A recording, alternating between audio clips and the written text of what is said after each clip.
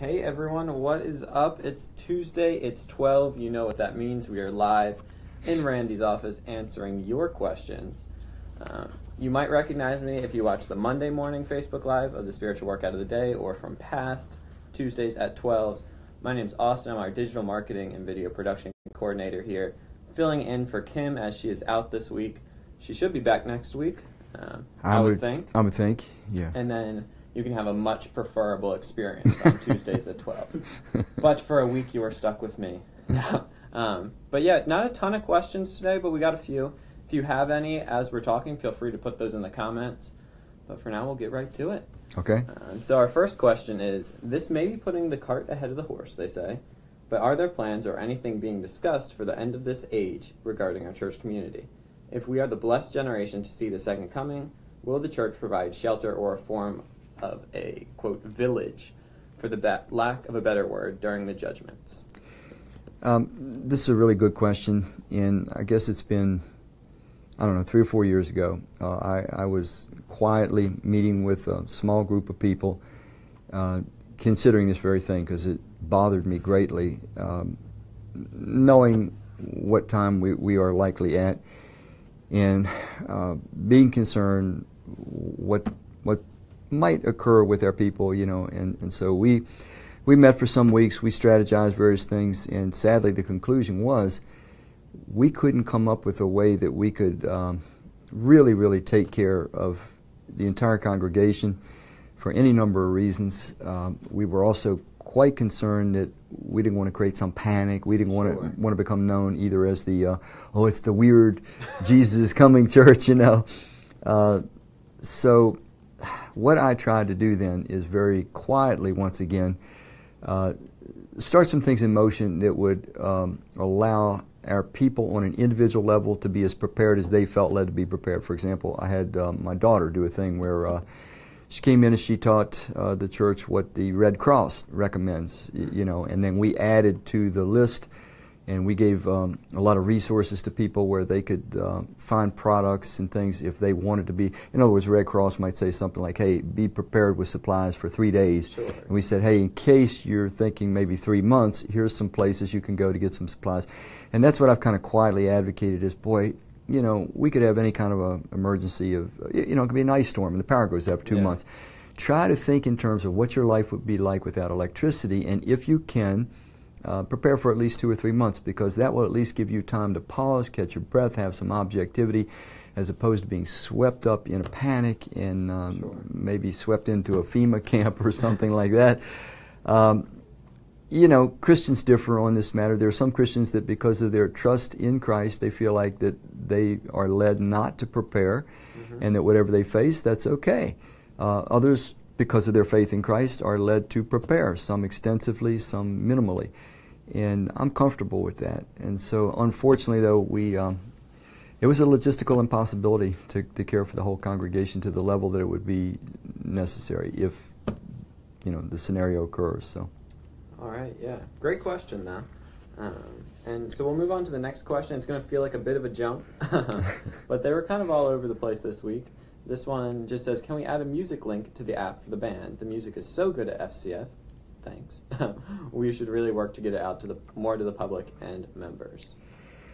Yeah, we used to do this some years back, and it requires a lot of consideration. You have to consider legalities, because we are singing other people's music, and sometimes if you then put that out, you're undercutting their sales, and you get into all kind of liability things.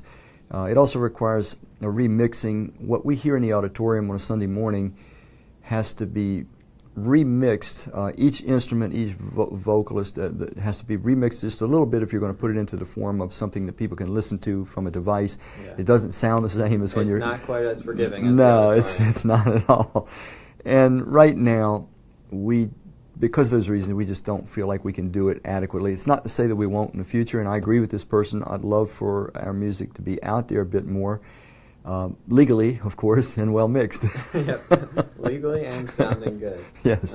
But thanks for the compliment to the music, and yeah, so it's a thing that'd be nice to do, but probably not right now at this time.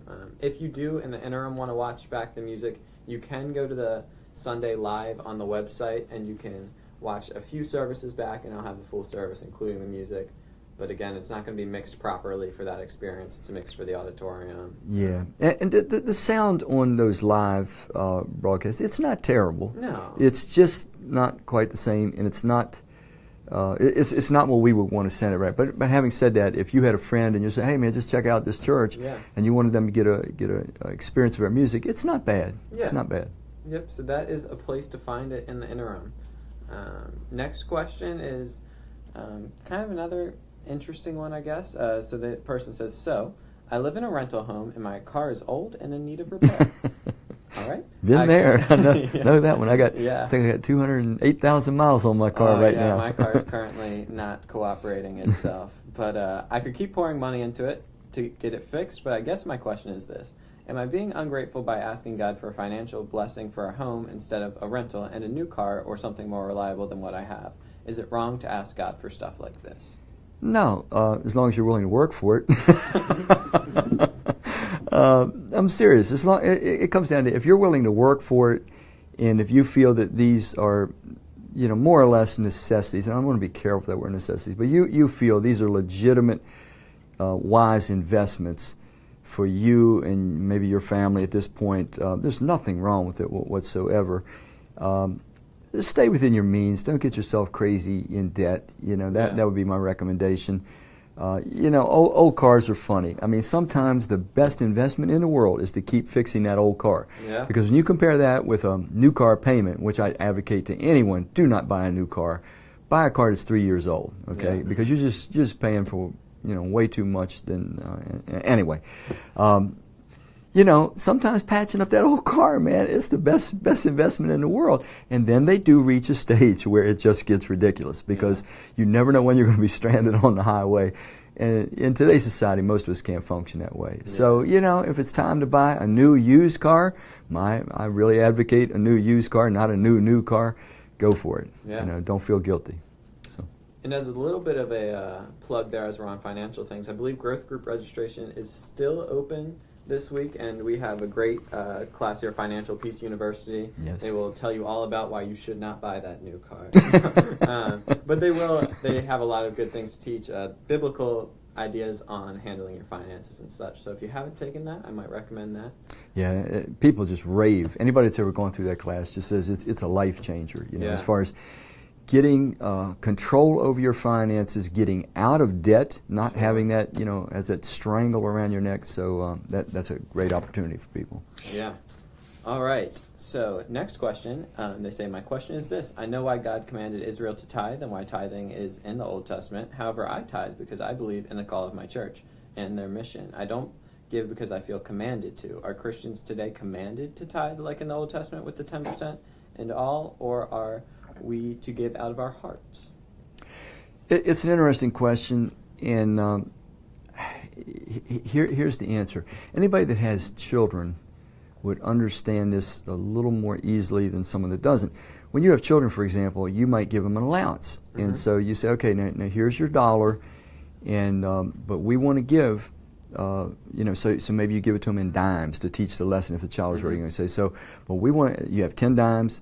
We want it to give this dime first before you spend any of your other 9 dimes. We want to give that to God and His work. And that's based on what He teaches in His Word. So when He established tithing in the Old Testament, it was very much like that. They were in their childhood state of what does it mean to be God's people? What does it mean to be those that are going to carry out the work of God on the planet? And so He gave them very concrete, easy things. And so they could give that 10%. They were told to give the first 10% up front, and they could see, the work of God thrives when we do this, and we ourselves have all we need. We can trust God with this, So it was meant to be that kind of a situation. Now, all the way up until Jesus' day, the 1,450 years from Moses to Jesus, or close to 1,500, Israelites all practiced that. When Jesus was on earth, He Himself practiced tithing. He advocated tithing. He even said to the Pharisees that attacked Him, He said, you guys think you're all that because you tithe. He says, but you forget the weightier matters like loving God, loving people, stuff like that. Sure. But He never said don't tithe. He just said, there's stuff besides that. So then you get to the rest of the New Testament, and to be very honest, it's completely silent about tithing. Yeah. But what you do have are numerous passages where people are giving. In the early book of Acts, people are giving profusely, man. They're going way past the over tithe. 10%. Oh, yeah. They're selling their houses and everything to provide, because people were clumped together in Jerusalem right after Pentecost, and they literally needed support. And then you get the Macedonian Christians in 2 Corinthians 9. It says that, or 2 Corinthians 8, out of their deep poverty, they gave way more, Paul says, than what they even should have. But it's not restricted. So here's the way I've always answered this through the years, because this is where this question always gets kind of funny. There's so many people. You got to understand, man. I've talked with a lot of people through the years. Sure. Been in ministry a long time.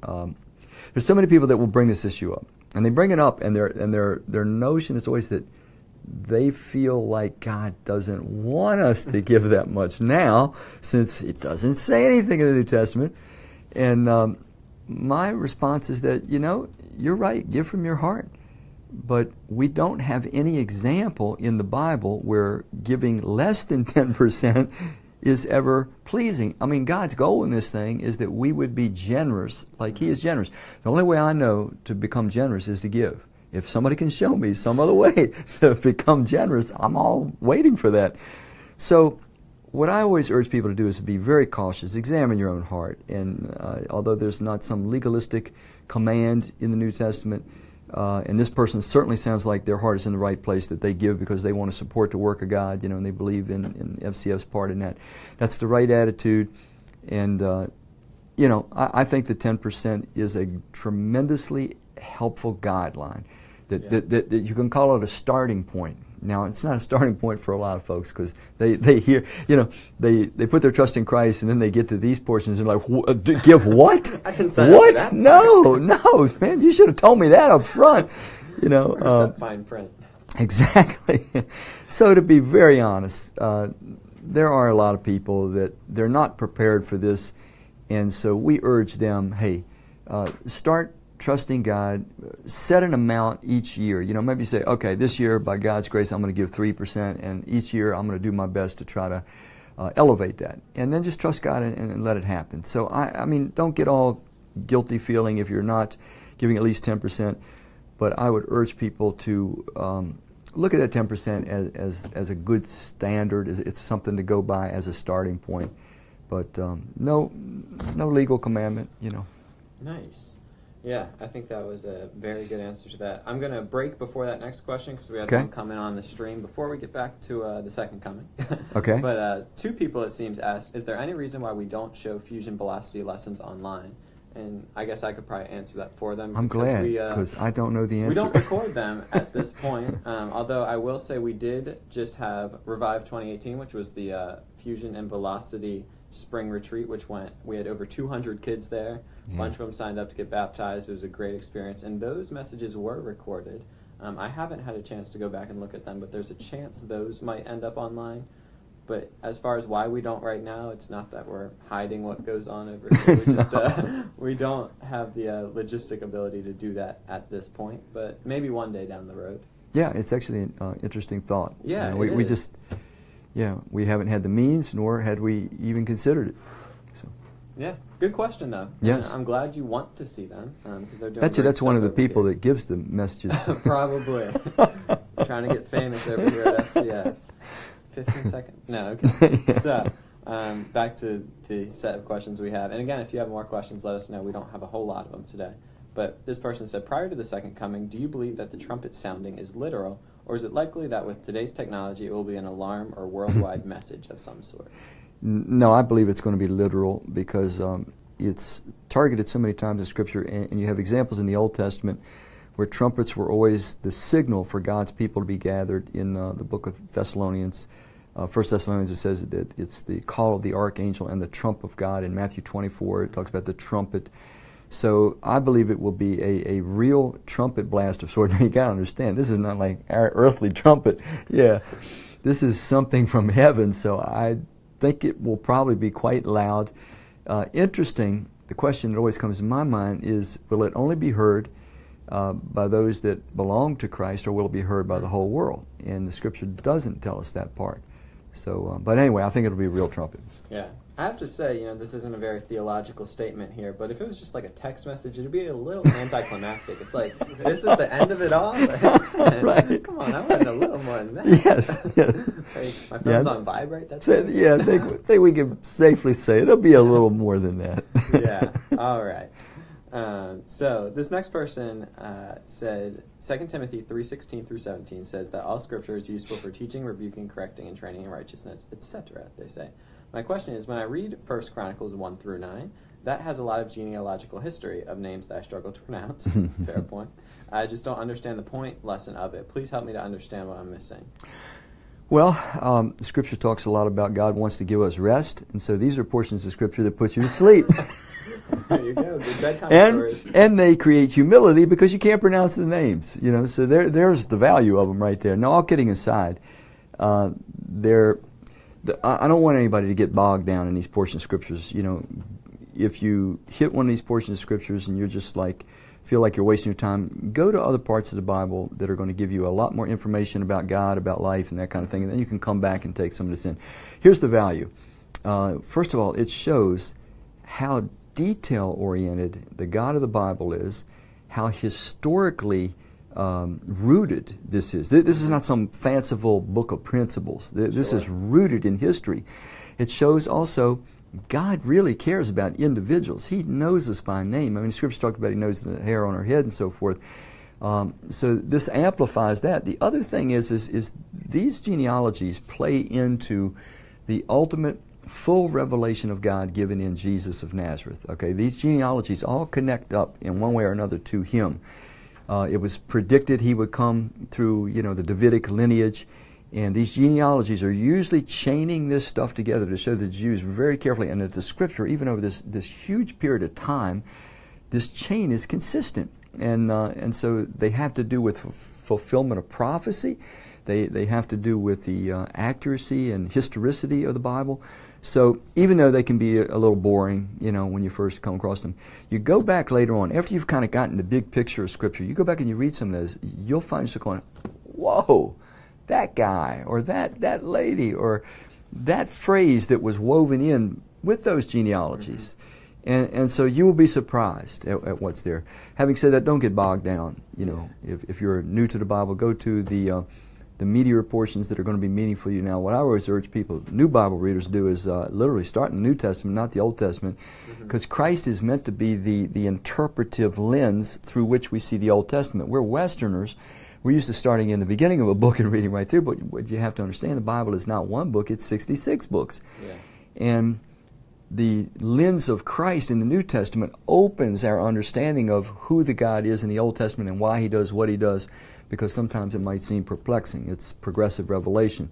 So I tell people, start in the New Testament, maybe read the shortest gospel. There's 4 gospels, Matthew, Mark, Luke, and John. Read Mark, it's short. Mm-hmm. From there, go to all the little books in the New Testament. By little, I mean 6 chapters or less. You'll learn so much so fast. Then if you want to go back and read Genesis, man, Genesis is cool. It's narrative. It is amazing. And maybe go on into Exodus even, because there's still a lot of narrative, the forming of the nation of Israel, the Exodus from Egypt and so forth. From there, maybe drop back into the New Testament, pick up some of the larger books of the New Testament. Book of Acts, 28 chapters, that's the early beginning of the New Testament church spreading from Jerusalem. You may want to read Romans, it's a 16 chapter, 1 Corinthians, 16 chapter. So bouncing back and forth like that when you're beginning to read the Bible is actually a good practice. You'll get a lot of knowledge quick. You'll get your feet under you for then when you go back and read some of the more thorny historical passages, they'll actually be more meaningful to you. So, in fact, we have a guide that we developed over 20 years ago that it's accessible, that gives our little formula that we suggest for people just starting to read the Bible, and it kind of follows that pattern I just gave. Yeah, so. I believe I have that somewhere. I might be able to make that available. If you message our Facebook account, I'll try to get that to you. But yeah, and I think it just takes a lot of humility reading the Bible, because it's not like any other book that you're going to read. Yes. You expect to pick it up and read it like a self-help book or something, and it's all going to speak to you. Yes. And then you run into a genealogy. That's it. But it's written over a really long period of time, and all these different authors, all these different types of literature. It really does take kind of some humility to realize it's It's not going to be super easy, but it can be understood. It's very different, and it is a book that we need help with. We need teachers, and that's why God's given teachers in the churches. And today we have so many resources. We always advocate for people to get a good study Bible. You get a good study Bible, you have all these neat footnotes by Bible scholars that really illuminate even your first time through. Not that I'm saying, okay, once you read it through, I've read it through, now I'm done. The Bible is a book that you read until you take your last breath. And you will be shocked at how it continues to show its depth the more years you get reading it. So, yeah. And if you are kind of new to reading the Bible or not new to reading the Bible, we do have a Spiritual Workout of the Day Facebook group in which we do a chapter a day, and we kind of just discuss what we're learning there, what we're reading, and then we do that Spiritual Workout of the Day Facebook Live every Monday morning at 8 a.m. So that's a great place to kind of bounce ideas off other people, and we're currently in the book of Acts, reading lots of interesting stuff there. But we will move on to the next question. This person says, as the oldest of 5, it can be hard to get one-on-one time with my parents. How will we get one-on-one time with Jesus in heaven when there are millions there? Well, I think the answer to that is, first of all, time won't exist. Okay, so you you literally will have as much time as it takes, and Jesus, being divine, has a much larger capacity for individuals. I mean, he literally has capacity for intimacy with each and every being in the universe, unlike our parents or unlike ourselves. Sure.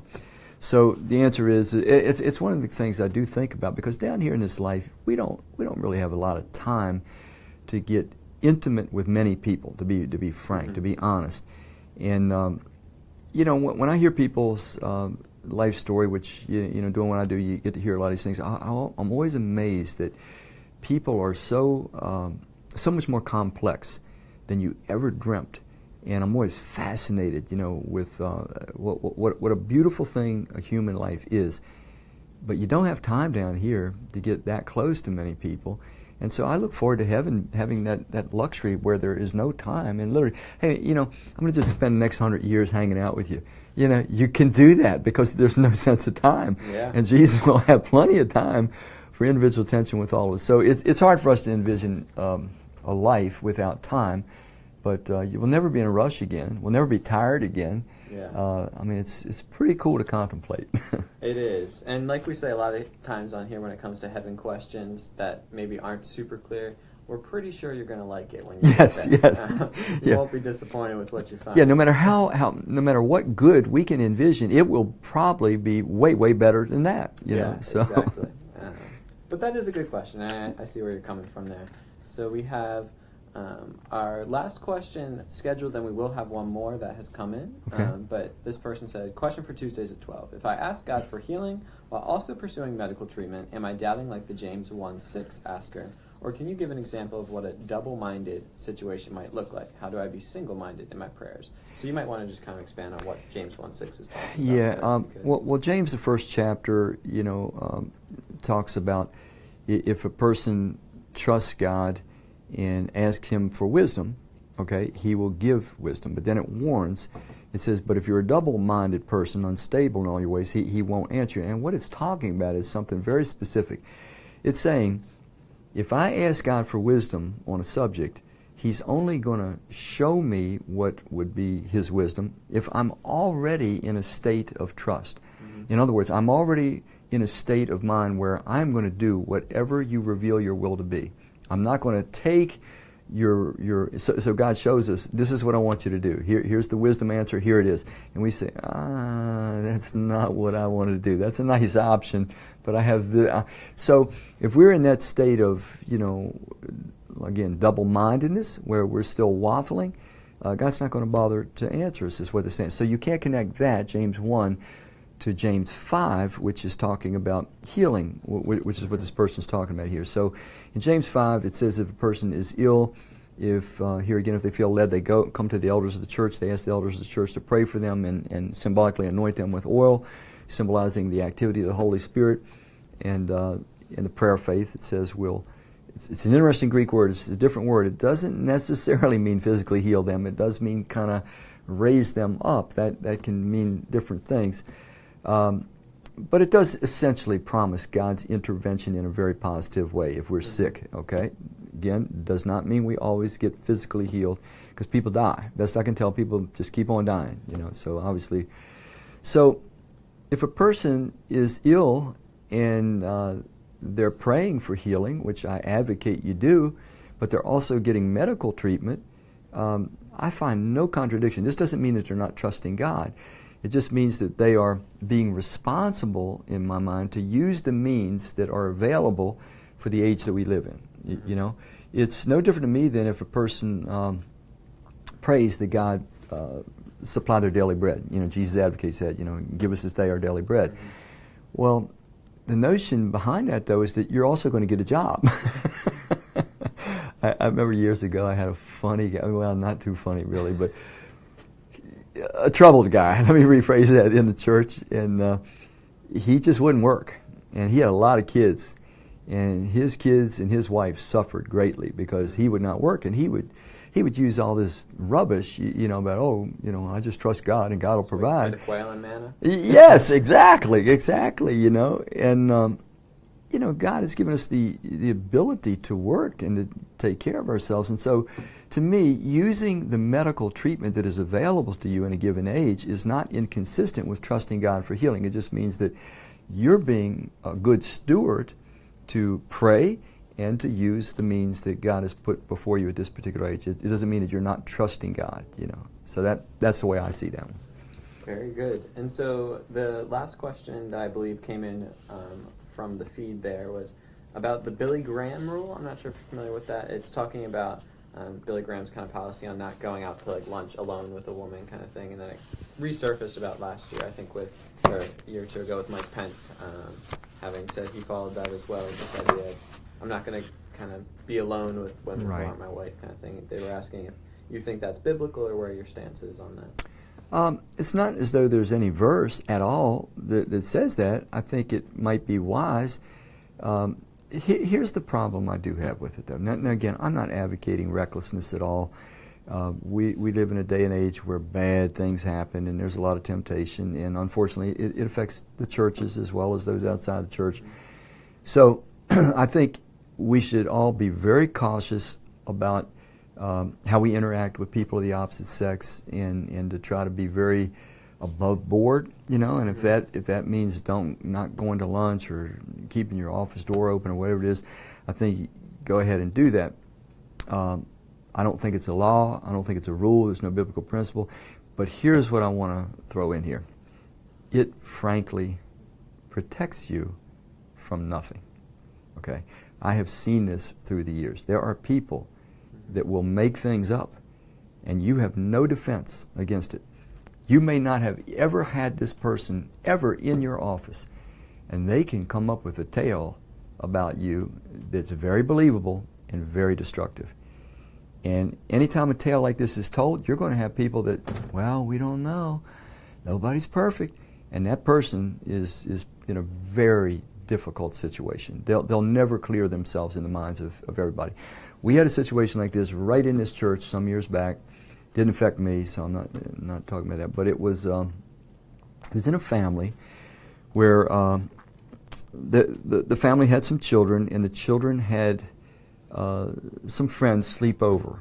Okay, one of the children that slept over made up a story, as it turned out later, about the father of that family having done some inappropriate things. Years later, after the damage was done, I'm talking big damage, you know, making probably many people suspicious that this guy was some kind of a pervert, you know. Years later, the kid admits that they had made this up. So this Billy Graham law, this Billy Graham rule, it's kind of naive in my opinion. I'm not saying be reckless, I'm saying be cautious.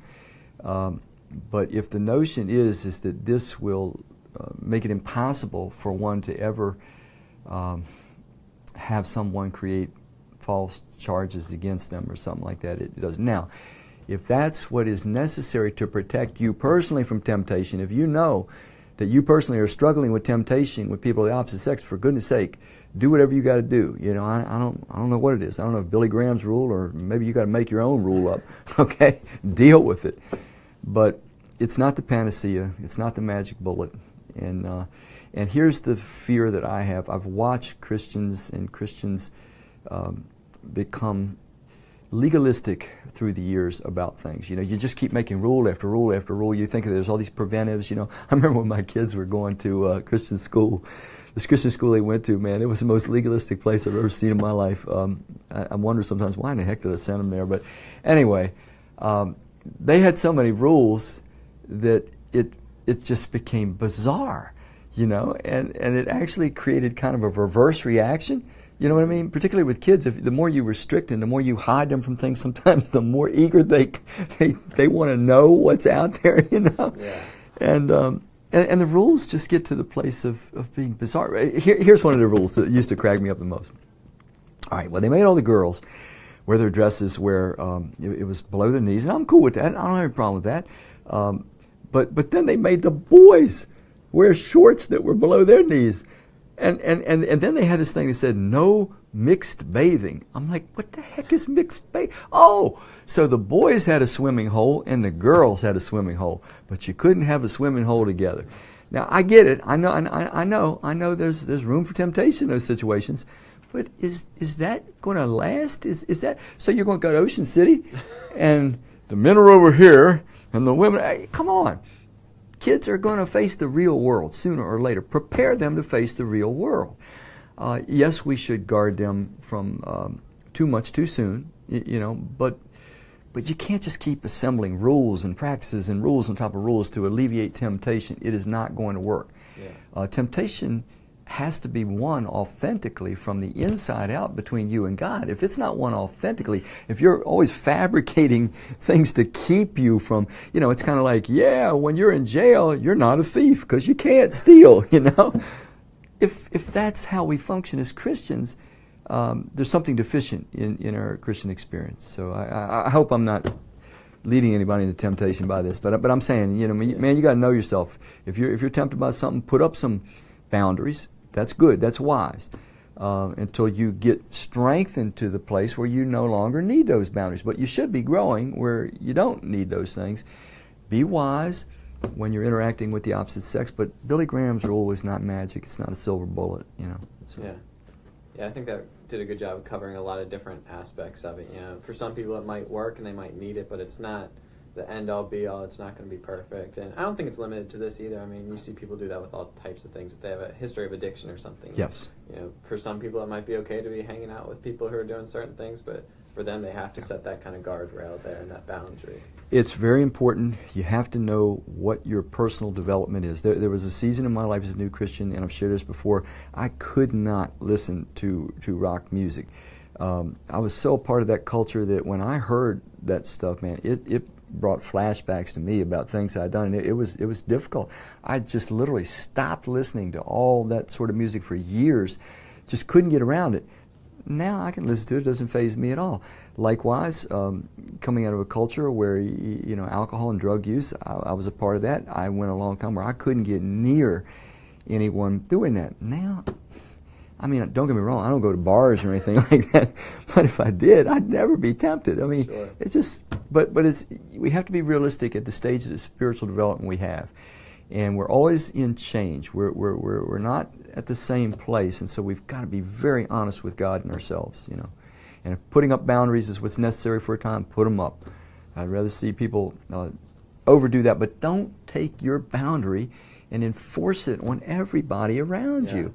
This is where legalism starts, and this is where churches tend to go wrong. And you have this endless policy book of rules and regulations, and you know, at some point they don't work. Yeah, Jesus seemed to have a few things to say about, you know, the Pharisees doing that exact thing of exactly make rules that you don't even get close to breaking them. Exactly. Yes. So yeah, very good point. I think that's all we have for today, though. Let's look forward to this week. So we're in week 2 of our new series, Till I Met You. Who are we talking about this week? We're talking about being unable to do the things that God created us to do. Okay. A type of spiritual paralysis. Mm-hmm. And it's a type of spiritual paralysis that is, generally speaking, connected to insufficiently resolved guilt, fear, and shame. And so I don't want to give too much of it away, but if you're out there and you're a Christian that finds yourself frustrated sometimes because you want to do the will of God, but you find you're not able to do the will of God, but you end up doing the very thing that you don't want to do, this message might have something of value for you, so. Awesome. Well, we are excited for that. If you missed last Sunday, make sure to check that out on YouTube or on the podcast or wherever is most convenient for you on the website. But that's all we have for today. So until next week, you guys have a great week. We will see you Sunday. And that's all we got.